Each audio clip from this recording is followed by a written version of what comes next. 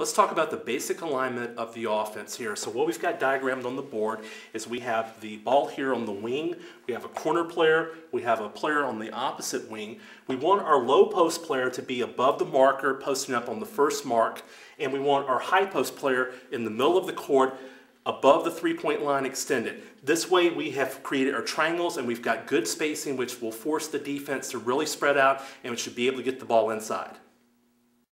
Now, when we talk about triangles, there's basically two triangles that we're setting up with the offense. The first is a sideline triangle with our 1, our 5-man, and our 3-man.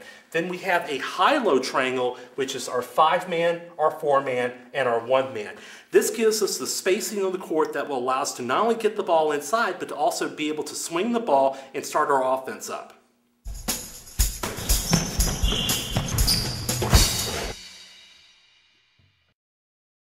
Against a man-to-man defense, there's a couple things that we really want to stress. The first is we want to reverse the ball. We want to move it from side to side and really make the defense move.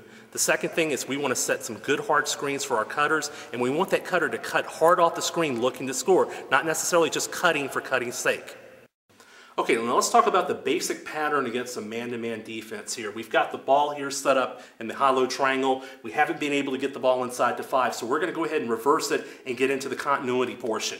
So anytime the ball is swung from one side to the other, 1 making a pass to 4, now we have 4 passing to 2. Now, on the air time of the ball, which means as soon as the ball leaves the hands of 4 here, we want our 5-man to step out and to set a back screen on one's defender. And when we talk about screening, we always want to emphasize that we want to set a screen on a person with a different colored jersey than us. We don't want to screen our teammate. We want to screen the defense. Now, 1's going to cut off of 5 here, and we want them to cut shoulder to shoulder and come down here into this area. Now, obviously, if 1 is open on that cut, we're going to get the ball there. As soon as 4 makes that pass, 4 is going to be looking for 5's defender here, and it's going to set a screen. 5's going to come to the top off of that screen, and 4 is going to immediately roll towards the basketball here, and we're going to obviously look inside to either hit 4 or to hit 1 on that cut.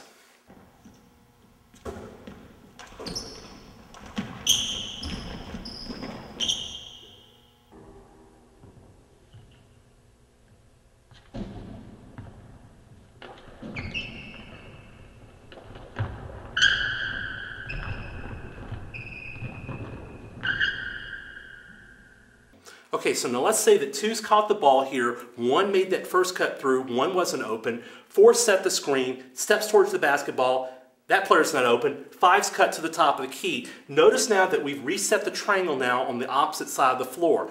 If there's no pass available here, we're going to reverse it. So 2's going to pass to 5. We want 3 to go ahead and step up and fill this wing here. So 5's going to now reverse to 3. Again, on the pass from 5 to 3, 4's going to step out, set a good hard screen for 2. 2's going to cut to the basket. We're going to look for that cutter first. 5's going to come down, set a screen for 4.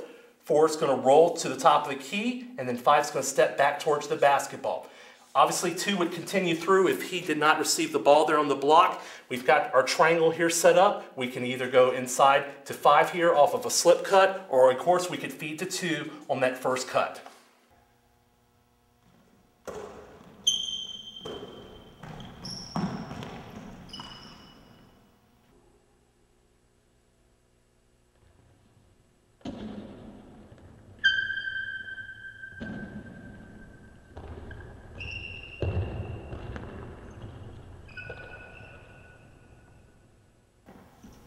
If we move the ball and we set good screens, you're going to get good shot opportunities for all of your players.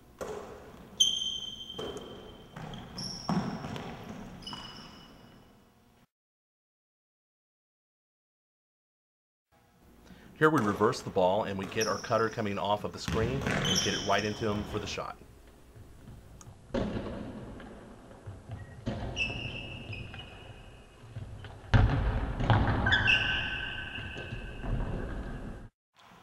Instead of the cutter being open, we now hit the screener stepping right back to the ball.